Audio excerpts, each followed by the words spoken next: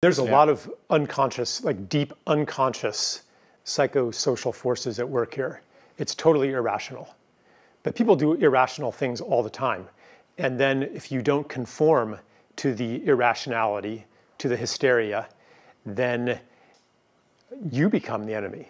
Anytime that you invoke an external enemy to unify you, it always is mirrored with an internal enemy, which is the traitors, the heretics, the nonconformists, the taboo breakers.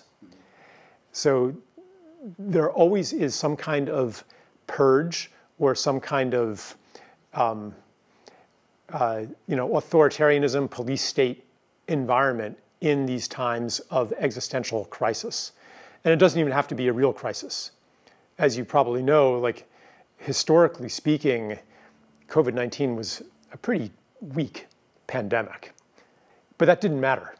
It was enough to spark this pattern of hysteria, mob violence, which is very ancient. You know, I mean, you could say the same thing about the witch hunts. It was a troubled and divided society.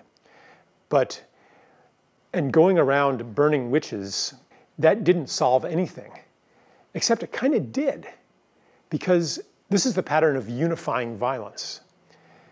When everybody turns on a sacrificial subclass of victims, of scapegoats, then that desire to do something about it, to do something about the crisis, is satisfied. And this is the historical pattern that René Girard, the philosopher, described, called sacrificial violence. René Girard described this as the original social crisis. It starts with cycles of vengeance. Say we are all together in a tribe, and I'm in one clan and you're in another clan, and we're getting along fine, and then one day there's an accident. I shoot you with an arrow by mistake, and you're not killed, but you get revenge. And then maybe I get killed, and then my brothers get revenge on you, and then your brothers get revenge on them, and there's an escalating cycle of violence that ends up dividing the entire society and creates an impossible crisis that can tear society apart. Blood feuds, tit-for-tat violence, okay? The solution, historically, according to Girard, was that everybody would turn on a scapegoat and murder them in an act of unifying violence that discharged all of the bloodlust, all of the desire for vengeance, and unified the society once again. Therefore, the crisis, which was caused by the division itself, would go away, because we're all unified now. So then, human psychology being what it is, if killing the victim solved the problem, then the victim must have been responsible for the problem. So myths and legends grow up around these events, casting them as these arch villains, casting them as possessed by demons, casting them as unclean. And in a sense, they are unclean. They are agents of contagion, because if you associate with them, then you're tainted. And we see this dynamic even today. I noticed it in grade school, where there was the weird kid in the class. Did you have a weird kid in your class? Always. Yeah. In our class, he was named Kent. Mm-hmm. And Kent had cooties. Who decided he had cooties? Who knows? Like, it was just kind of one of the class bullies maybe just said, hey, Kent has cooties. And as soon as he said that, nobody wanted to associate with Kent, because if you associated with him, then you'd get cooties too. You'd be the weird kid too. So we had, a couple loudmouths who gleefully accused Kent of being weird. And then there were the enthusiastic joiners who, joined in with the name calling and the ostracism. And then there was the silent majority. People who, they're like, well, gosh, I don't necessarily think Kent is weird, but if everyone says so, I guess they must be right. So, ew, Kent. And then there were the doubters, who were also silent, Because even though they maybe even felt sorry for Kant, this was me, I didn't want to risk being friends with him because then I'd get called weird too. I didn't want to speak up for him because then I would, be ostracized as well. So I kept silent. So my silence and the silence of that other group who just kind of shrug and say, I guess everybody can't be wrong, that creates an illusion of unanimity.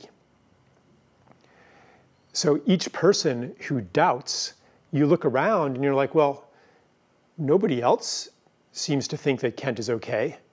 How can I be right? I'm the only one.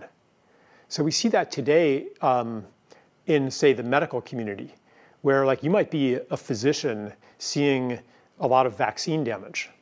But is this just, an anomaly? Is this really happening? Maybe it was always like this. I don't know. How can I be sure? Well, let me look around. Are my colleagues saying anything? Are the medical journals saying anything? No? No? Okay. I guess I better not speak out. Human beings are exquisitely attuned to reading the mood of the mob. It's a survival mechanism. And in order to fit in, we instinctively adopt the correct opinions and profess those opinions. We signal the appropriate virtues. We respect the appropriate taboos that mark us as part of the in-group and not part of the sacrificial subclass. That mark of belonging could be a mask, could be a vaccine card. And it doesn't matter if the mask actually works or if the vaccine actually works. It doesn't matter if the kid actually has cooties or not. This is an ancient, powerful psychological disposition that fascists and totalitarians exploit in order to control society. This mania for safety, this obsession with risk minimization and this worship of control actually never succeeds. It always brings the opposite of what it intends. It brings less security. It brings less safety. It brings less health. So if you isolate yourself, like you think that if I could only isolate myself from all germs, then I would never get sick. But the more you isolate yourself from germs, the more vulnerable you become to whatever germs can get through your bubble, because your immune system gets weaker and weaker. Not to mention your body ecology deteriorates because your microbiome requires constant interchange with the outside world in order to thrive.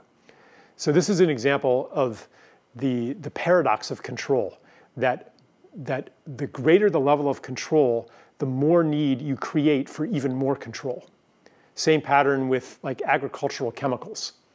You spray Roundup and you get Roundup resistant weeds, and you spray for those, and now you've destroyed the mycelia and the ability of plants to uptake minerals. So you add more minerals to the soil, and that kills the earthworms. And then so you substitute one technology after another, each one addressing the consequences of previous technology. So this is a universal pattern. The world is not this reductive linear mechanism that we can control by controlling all of the parts. It's nonlinear and subject to emergent phenomenon. What would happen if we fully take in the truth of the fundamental dysfunction and illness of society and enter the space of, and we don't know what to do about it, the space of unknowing?